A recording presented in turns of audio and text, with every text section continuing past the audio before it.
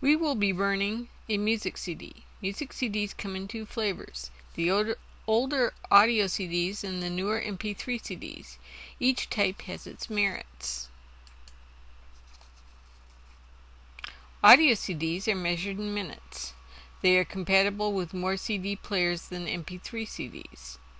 They can have richer sound than MP3 CDs if they are created from an uncompressed source, such as a WAV file.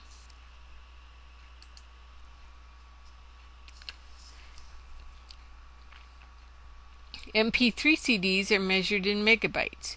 You can have 5 to 10 times more music on a single CD, but the music is compressed and can lose some of its richness. MP3 CDs will not play on some CD players, but most newer CD players can play them. We are going to be using Windows Media Player because it is included in Windows and pre-installed on all Windows computers. Windows Media Player can burn both types of music CDs. There is no software cost involved, but it is not as easy as some standalone CD burners. Music CDs should be created on CDR media. Most CD players won't be able to read RW CDs because it requires more advanced technology. To get started, close all open applications. Insert the blank CD in the drive. Select Windows Media Player from the list. If it does not appear, open the Windows Media Player from the Start menu.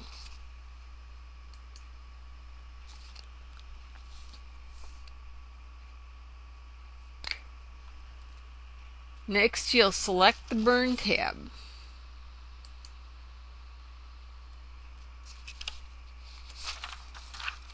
We need to check some settings before we can burn.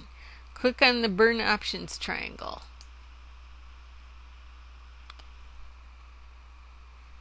Click on Audio CD for a CD that can be played on most CD players.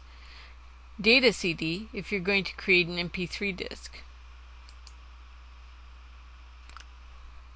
Click on the More Options triangle again. Click More Burn Options. And we're going to select the burn speed. Medium's good, slower is better. And you'll also want to change the data format to M3U for your MP3 CDs. This format is understood by more players. If you've made any changes, click Apply. Then click OK.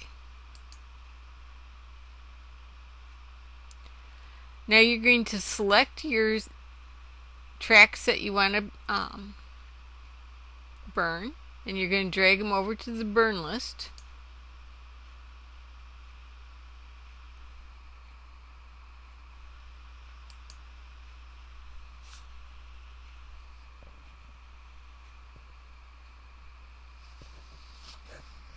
Check the amount of time. Even though there